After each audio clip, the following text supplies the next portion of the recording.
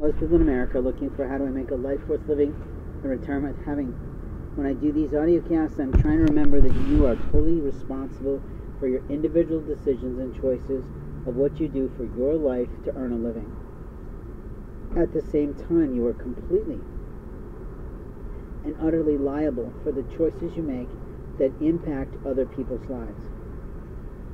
You're liable to God because He probably put you on a path to meet that person, unless you're one of these proactive people that try to pursue people based on what you take away from their concept of living, which may not be healthy for your life. You see, there's healthy people and then there's healthy living. Healthy people pay attention to God. Unhealthy people pay attention to what they want to, and sometimes they get so obsessed that they become out of control. There are other people that will give you a vendetta, and the vendetta is that you did something so immoral and so immature that has totally so screwed their lives that they may come after you with lawyers and legalities.